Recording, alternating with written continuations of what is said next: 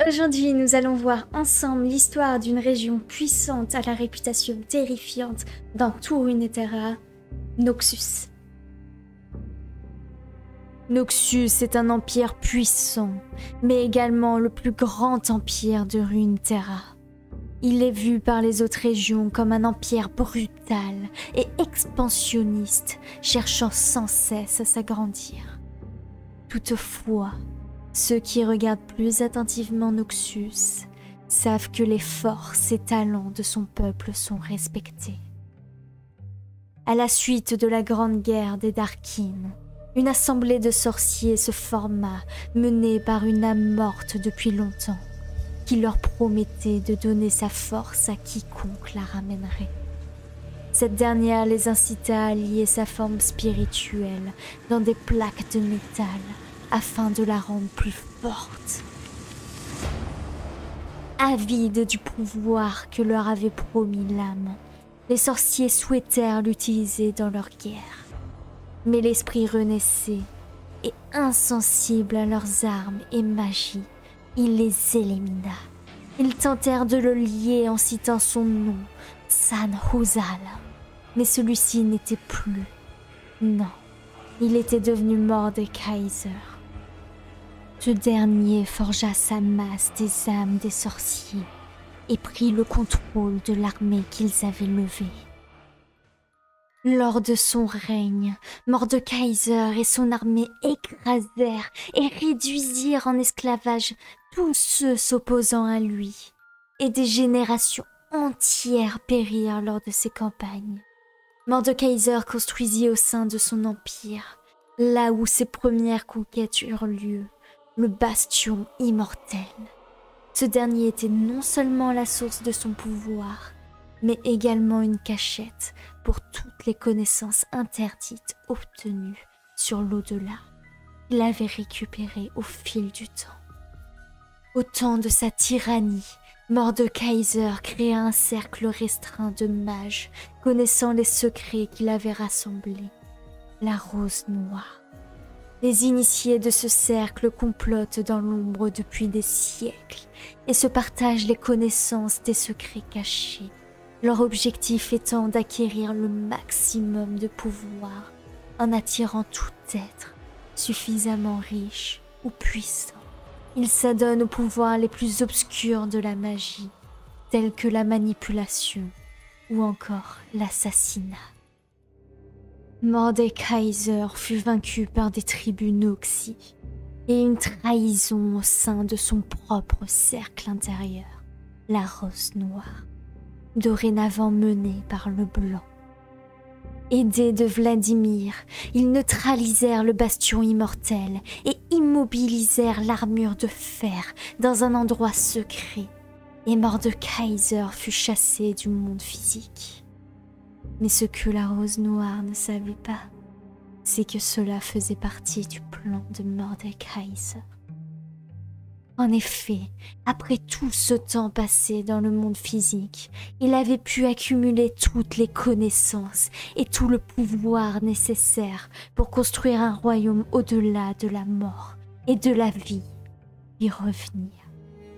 De son côté, la rose noire continue d'exister aujourd'hui afin d'accomplir des services clandestins. Même les plus puissants des commandants militaires des armées noxiennes ne peuvent que servir les véritables maîtres du culte. C'est notamment ainsi que Vladimir intégra l'art de l'hémomancie dans l'armée de Noxus.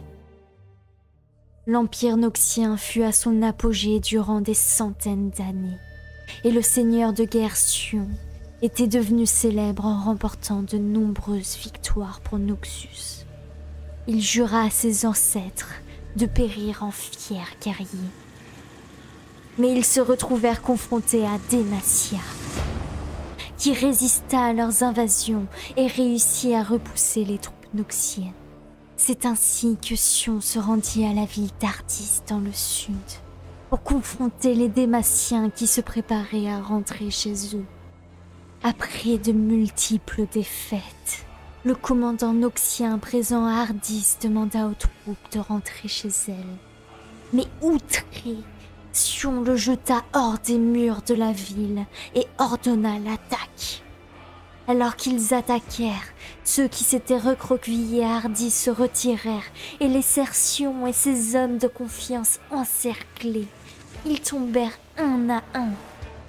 C'est ainsi que Sion se retrouva confronté à Jarvan Ier, avec lequel il se battit férocement.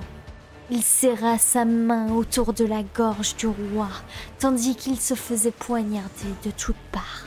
Seul à la mort du roi de Démacia, il accepta sa mort.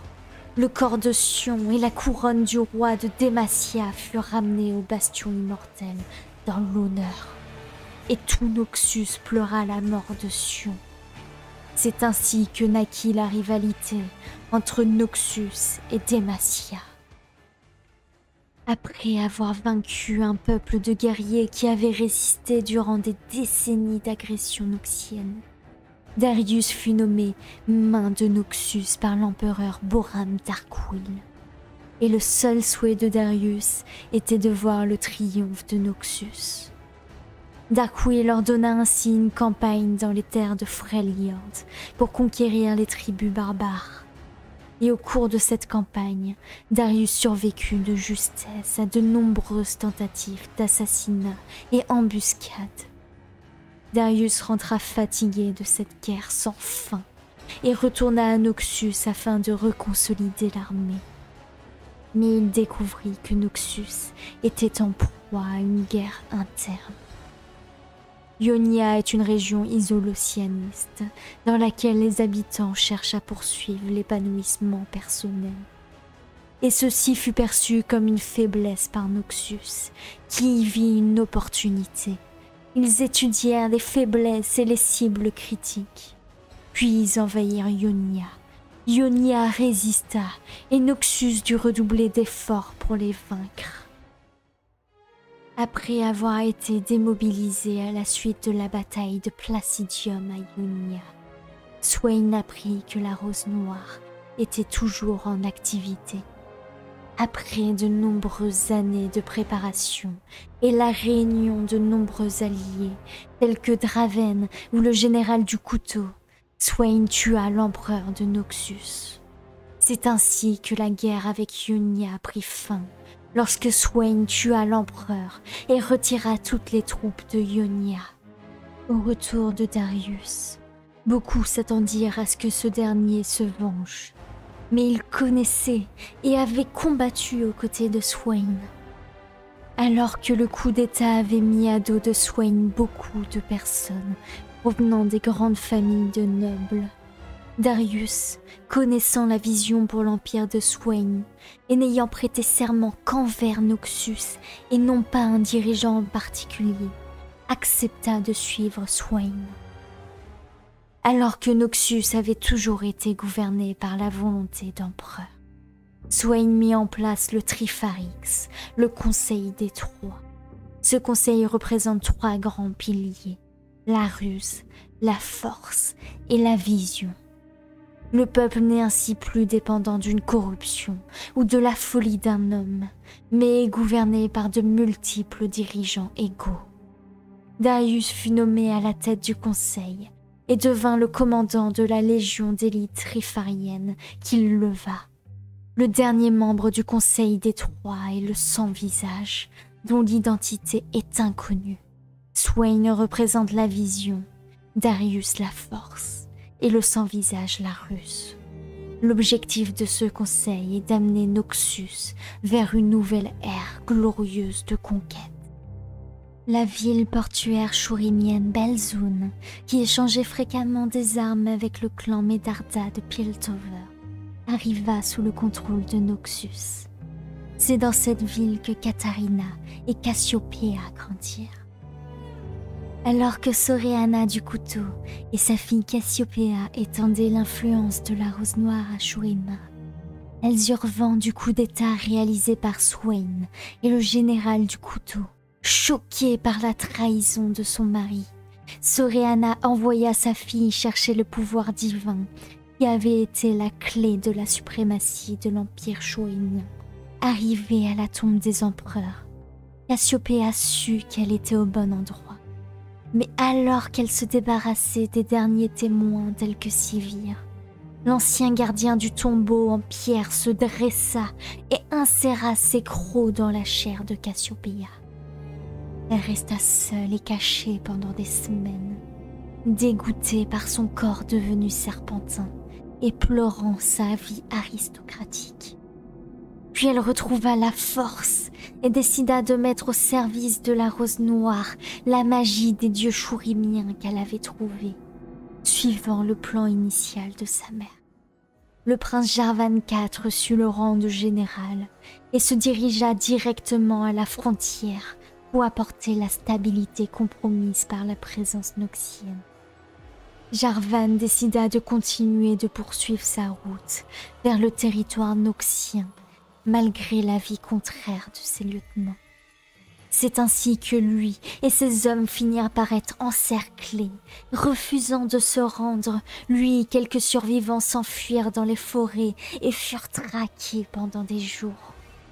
Finalement, Jarvan fut transpercé par une flèche et s'effondra. Puis il fut sauvé par une femme à la peau violette. Le vétéran de guerre qui est à Varn, anciennement intendant de Basilique, se rébella contre Noxus, forçant son ex-amant Darius et Draven à venir dans la ville. Draven mena un front contre la ville et ils affrontèrent Kieta et son second, Invincia Varn. Il se révéla que le fils de Kieta trouva la mort lors d'une campagne contre Freljord menée par Darius.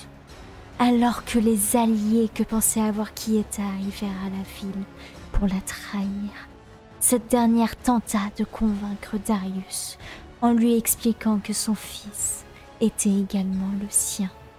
Invincia Varn, sa propre fille, la tua avant qu'elle ne termine, devenant l'intendante de Basilique et mettant fin à la rébellion. À chaque nouveau peuple que Noxus conquiert, la région leur laisse un choix. Jurer fidélité à Noxus et être jugé uniquement sur sa valeur, ou être détruit. Et Noxus tient toujours sa parole. Nombreux parmi ceux qui ont adopté le mode de vie noxien voient leurs perspectives s'améliorer. Les autres, quant à eux, se font écraser. Les Noxiens ne cherchent pas à prendre les richesses d'un royaume, ils cherchent à obtenir sa localisation. Au début, ils proposent des marchés, mais ils finissent toujours par avoir ce qu'ils souhaitent. À chacune des zones conquises, une oxtora, une porte imposante de Noxus est construite, ne laissant aucun doute sur la personne gouvernant derrière cette porte. L'idéal méritocratique est ancré à Noxus, et tant qu'un individu a la volonté de réussir, il peut prospérer à Noxus. Les habitants de Noxus doivent respecter les 3 aspects de la doctrine trifarix, et si l'un des habitants est faible dans l'un de ces 3 aspects, cela pourrait faire vaciller l'Empire. Les armées de Noxus sont composées de combattants individuels, mais sont régies par une grande discipline. Peu de place est laissée à la famille, et toute personne est vue comme un potentiel soldat pour Noxus. Tout le monde commence au même rang, et un esclave étranger peut très bien devenir l'égal d'un noble de haute naissance au combat. Les peuples conquis jurant fidélité à Noxus ajoutent leur force aux efforts de guerre de l'Empire. Demacia et Noxus sont tous deux toujours de grandes rivales, politiques, militaires et idéologiques. Leurs tensions ne se sont et ne s'apaiseront certainement que le jour où l'une des 2 régions abdiquera. Noxus est toujours présent en Ionie et compte bien défendre le peu de terre qu'il possède. Nombreux sont ceux qui ne se sentent pas menacés par les ennemis de Noxus, mais qui sont effrayés par ce qui pourrait se passer à l'intérieur de Noxus. Attention à ne pas vouloir monter les marches trop vite à Noxus, au risque de se faire écraser.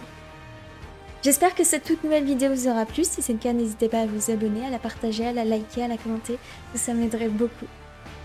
N'hésitez pas également à me dire dans les commentaires quelle région, quel champion, quelles espèces vous aimeriez voir dans les prochaines vidéos. Et sur ce, je vous dis à la prochaine.